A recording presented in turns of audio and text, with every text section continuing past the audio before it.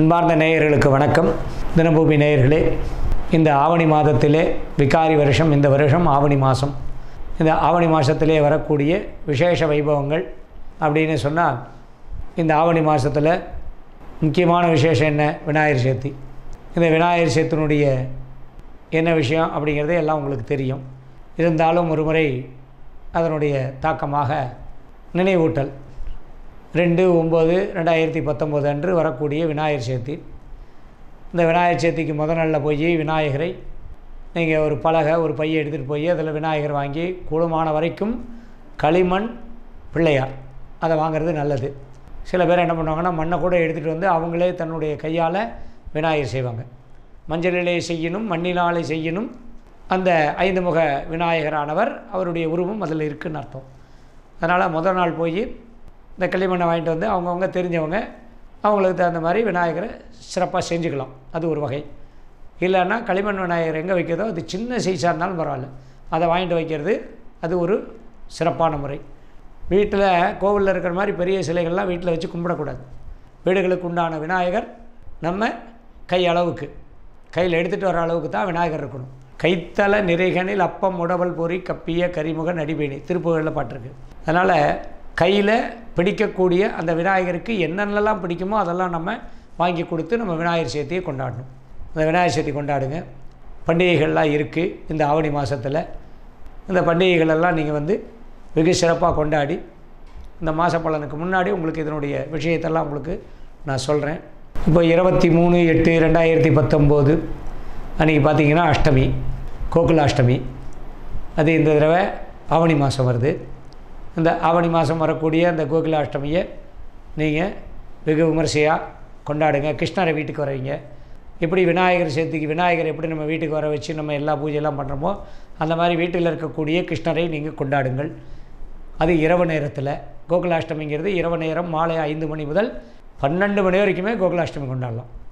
இல்லைனா பக்கத்தில் இருக்கக்கூடிய கிருஷ்ணர் ஆலயத்தில் போய் அந்த இறைவனை நாமத்தை சொல்லி பஜனாவளி நாமாவளின்ற முறையில் அந்த கோகுலாஷ்டமி கொண்டாடுங்க. வீட்டில் இந்த பலகாரங்கள், சீடை, முறுக்கு, அப்பம், கொய்யாப்பழம், சீதாப்பழம், கரும்பு, வெண்ணெய், அவுல். இந்த கிருஷ்ணருக்கு அவுல் பச்சையாக அவுளும் வெண்ணையும் வச்சு நைவேத்தியம் பண்ணிங்கனாவே அந்த வீட்டில் புத்திரதோஷம் இருந்தால் அந்த புத்திரதோஷமானது நீங்கும். அதே போல் பாலில் ஏலக்காய் தட்டி போட்டு சாமிக்கு தினம் நைவேத்தியம் பண்ணுங்கள். அந்த வீடுக்கு வம்ச விருத்திங்கிறது, வளர்ச்சிங்கிறது எப்போவுமே இருக்கும், எல்லா சாமிக்கும் முடிஞ்சது. அதே போல் பானகம் நான் சொல்லியிருக்கேன். பானகத்தை கரைச்சி டெய்லி காலையில் சாமிக்கு வச்சு யாராவது குழந்தைங்களுக்கு அந்த பானகத்தை கொடுங்க. பானகம்னா என்ன? ஒரு எலுமிச்சம்பழம் சைஸுக்கு, நெல்லிக்காய் சைஸுக்கு புளியை கரைச்சி ஏலக்காய் தட்டி போட்டு அதில் சுக்கு போட்டு அதில் வெல்லம் போட்டு சாமிக்கு படைச்சி அதை நைவேத்தியம் பண்ணி குழந்தைங்களுக்கெல்லாம் கொடுக்கறதுக்கு பேர் பானகம். அதில் பாருங்கள் என்னென்ன இருக்குது பாருங்கள். புளி இருக்குது, சர்க்கரை சத்து, வெல்லம் இனிப்பு சத்து வந்துடுது, சுக்கு வருது, ஏலக்காய் வருது, சுத்தமான தண்ணீர். இந்த 5ம் கிடைக்கக்கூடியது பஞ்சபானகம், பஞ்சநீர் பானகம்னு சொல்லக்கூடிய அந்த பானகத்தை கரைச்சி கடவுள் முன்னாடி வச்சிங்கன்னா எதுக்கும் வராத சாமி பானகத்துக்கு வரும். இது கோகுலாஷ்டமிக்கு கண்டிப்பாக உண்டு. முக்கியமான விசேஷம்னா ஸ்ரீராமநவமிக்கு கண்டிப்பாக பானகம், நீர்மோர் தான் சாமிக்கு நைவேத்தியமே. அது அப்போ அந்த நேரத்தில் அதுக்கு என்னென்னங்கிறது விமர்சையாக சொல்லலாம். அதனால் அந்த கோகுலாஷ்டமி. அடுத்ததாக வரக்கூடிய 2/9 திங்கட்கிழமை அன்றைக்கி விநாயகர் சதுர்த்தி. அதற்கு பின்பு 11/9 ஓணம் பண்டிகை, திருவோணம் நட்சத்திரத்தில் ஓணம் பண்டிகை வருது. அதனால் அந்த திருவோணத்தை நாம் வெகு விமர்சையாக பெருமாள் கோவிலுக்கு போய் அந்த வாமன அவதார பெருமாளை வணங்கணும். கோகுலாஷ்டமிக்கு கிருஷ்ணர், திருவோணம் பண்டிகைக்கு வாமன அவதாரம், அது பெருமாள். இதை வணங்கி வாருங்கள். இந்த ஆவணி மாதத்தில் சிறப்பாக பிரதோஷ காலங்கள், அந்த பிரதோஷ காலத்தையும் நீங்கள் போய் அந்த பிரதோஷ நேரத்துக்கு சிவாலயத்துக்கு சென்று பிரதோஷம் 3 பிரதோஷம் கண்டினியூவாக போனீங்கன்னா நீங்கள் என்ன கேட்குறீங்களோ அது கிடைக்கும். கஷ்டம் இருந்தால் அந்த கஷ்டம் கொஞ்சம் கொஞ்சமாக விலக செய்யும். அதனால் ஒரு பிரதோஷத்துக்கு போய்ட்டு வந்தால் எனக்கு எதுவுமே நடக்கலைன்னு சொல்லி அதோடு விட்டுறக்கூடாது. 3 பிரதோஷம் தொடர்ச்சியாக செல்லுங்கள். கணவன் மனைவியோடு செல்வது தான் ரொம்ப விசேஷம். அதனால் இந்த ஆவணி மாதம் வரக்கூடியது இந்த விநாயகர் சதுர்த்தி 2/9. எல்லா கோவில்லையும் திருவிழா மாதிரி முதல்ல 5 நாள், பின்னாடி 5 நாள் அந்த கற்ப விநாயகனுடைய அந்த ஏதோ ஒரு வகையில் பிம்பமோ, ஒரு ஃபோட்டோவோ, இல்லை ஒரு ஸ்டிக்கரோ அந்த மாதிரி வாங்கி உங்கள் வீட்டில் முக்கியமான இடத்துல விட்டுங்க. அவர் இருக்கிற இடத்துல எல்லாம் கிடைக்குன்னு சொல்லியிருக்காங்க. அதை செய்யுங்க. அதே போல் வாழ்க்கையில் வருஷத்தில் ஒரு நாளாவது கற்பகனார் கோயிலுக்கு போங்க. நீங்கள் என்ன கஷ்டம் வந்தாலும் அந்த கஷ்டமெல்லாம் கஷ்டமாகவே தெரியாமல் சாதாரணமாக போயிடும். அதனால் இந்த விநாயகர் சதுர்த்தி விழாவை கொண்டாடுங்கள். இந்த மாத ராசி பலன் தொடர்ந்து 12 ராசிகளுக்கும் பலன்களை பார்க்கலாம்.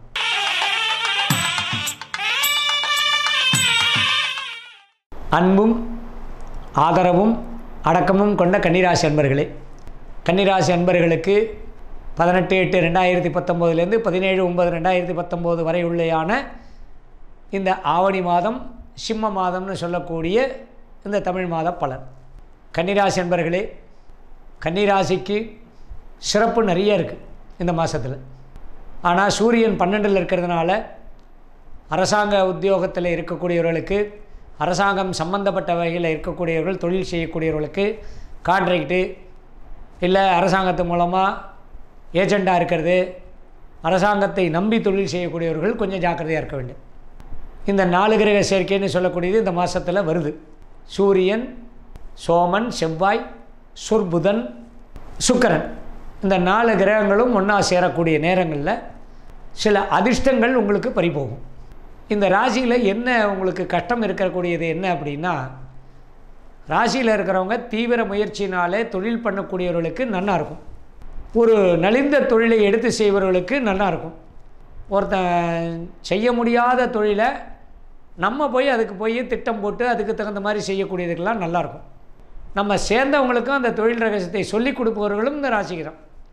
இந்த மாதம் அதுவும் நம்ம செய்யலாம். என்னால் முடியலப்பா நீ இதை செய்ய அப்படின்னு சொல்லலாம். இந்த ராசியில் இருக்கக்கூடிய கட்டம் என்னென்ன அப்படின்னா, அடுத்தவங்க சொல்கிறத இவங்க கேட்க மாட்டாங்க. மற்ற ராசிக்காரங்க சொல்கிறத இந்த கன்னிராசிக்காரங்க கேட்குறதே ரொம்ப கஷ்டம். என்ன காரணம்? 2க்கு சனி சுக்கிரன் வச்சுங்க. 3 ராசிக்கு நான் சொல்கிறேன், கன்னி லக்னம் கன்னி ராசி 2க்குமே அதுதான். 2க்கு சனி சுக்கிரன். ஏன் லக்னத்துக்கும் ராசிக்கும் சேர்ந்து சொல்கிறேன் அப்படின்னா, கன்னி லக்னம் கன்னி ராசி.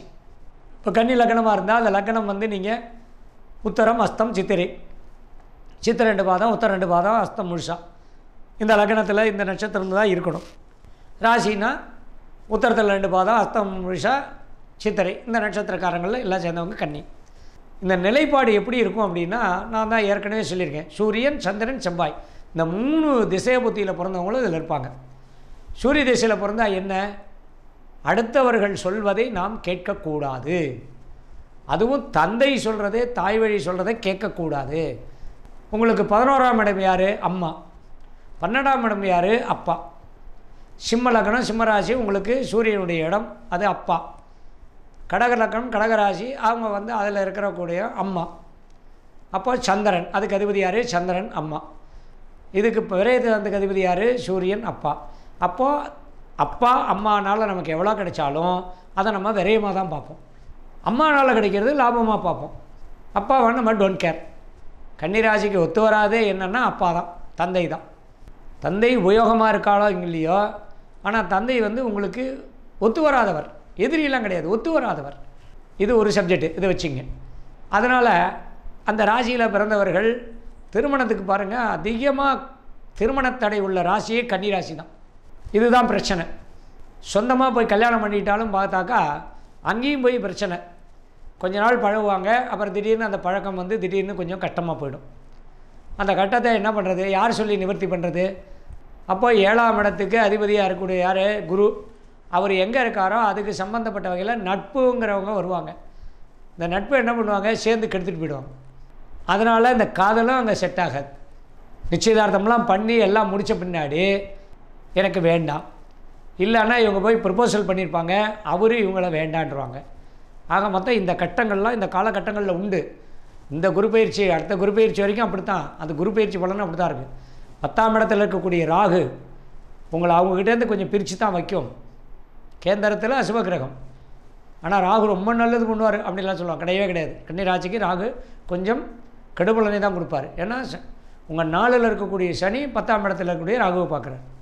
3ல் இருக்கக்கூடிய குரு 2 மாதம் கழிச்சு 4க்கு போகிறார். அப்போவும் அது தான்.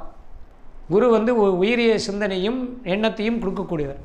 ஆனால் 2ஆம் இடத்துக்கு அதிபதியாக இருக்கக்கூடிய சுக்கிரன் சனி யோகாதிபதியை உங்களுடைய மனசை மாற்றி எதையுமே செய்ய விடாமல் இருதலைக்குள்ளி எறும்பாக மத்தளத்துக்கு 2 பக்கம் அடிங்கிற மாதிரி உங்கள் குடும்பத்தில் உங்களை பிரச்சனைகளை உருவாக்கிட்டே இருப்பார். ஒரு நாளைக்கு இருக்கக்கூடிய எண்ணம் அடுத்த நாளில் உங்களுக்கு வரதுக்கு சான்ஸ் கம்மி. உங்களுக்கு சந்திராட்டமாக வேலை செய்யாது, அது வேணால் ஒரு பெரிய ஆறுதல். 11க்கு அதிபதியான சந்திரன் எங்கே இருந்தாலும் உங்களுக்கு நல்லது பண்ணுவார். அதனால் உங்களுக்கு தினப்பலன் உங்களுக்கு நன்னா இருக்கும். அன்றைக்கி தினப்பலன் எப்படி சொல்கிறாங்களோ அந்த தினப்பலன் நீங்கள் கண்ணாவே கவனித்து நீங்கள் அதுக்கு பிரகாரமே செஞ்சுக்கலாம். அதனால் தினப்பலன் பாருங்கள். சந்திரன் உங்களுக்கு நல்ல விஷயங்களை வாரி வழங்குவார். இது ஒரு லக்னத்துக்கு ஒரு கிரகங்கள் சுபக்கிரகம் பாபக்கிரகம்னு இருக்குது. சுபக்கிரகமாக இருக்கக்கூடிய குரு கூட இப்போ மிதுன ராசி பார்த்திங்கன்னா, மிதுன லக்னத்துக்கு பார்த்திங்கன்னா குரு வந்து உங்களுக்கு மாரகஸ்தானாதிபதியாக தான் சொல்லுவாங்க. அந்த மாதிரி கன்னிராசிக்கு சுபக்கிரகங்கள் கூட உங்களுக்கு 7ஆம் அதிபதி குரு கூட உங்களுக்கு பாவகிரகம் தான், அதாவது மாரகாதிபதியாக தான் வரும். அந்த மாதிரி உங்களுக்கு அந்த மாரக கிரகங்கள் வந்து உங்களுக்கு அந்த நட்சத்திரத்துக்கும் இந்த நட்சத்திரத்துக்கும் பொறுத்தற்கான இருக்காது. அதுக்காக தான் நாங்கள் சொல்கிறோம், நீங்கள் கண்டிப்பாக வருஷம் ஒருக்க நீங்கள் ஒரு நவக்கிரக ஹோமம் கணபதி ஹோமம் பண்ணுங்கள். இல்லைன்னா அது என்ன ஆகும் அப்படின்னா, நீங்கள் உங்கள் பாவத்தெல்லாம் ஒரு குடத்தில் போட்டு போட்டு போட்டு போட்டு மூடி வைக்கிற மாதிரி கணக்கு. உங்களுக்கு எந்த காரியத்தையும் செய்ய விடாத அந்த கிரகங்களுடைய தன்மை உங்களை மனசை கெடுத்துக்கிட்டே இருக்கும். அது தொழிலையும் அப்படி தான். ஆனால் நீங்கள் எல்லாத்துக்கும் நல்லவராக இருப்பீங்க, எல்லாத்தையும் நல்லவராக தான் நீங்கள் பார்ப்பீங்க. அந்த பார்க்கக்கூடிய சூழ்நிலை மற்றவங்களுக்கு அது வந்து புரியாது. அதே போல் நீங்கள் அனுசரித்து போகணும். எப்படி அனுசரிக்கணும்?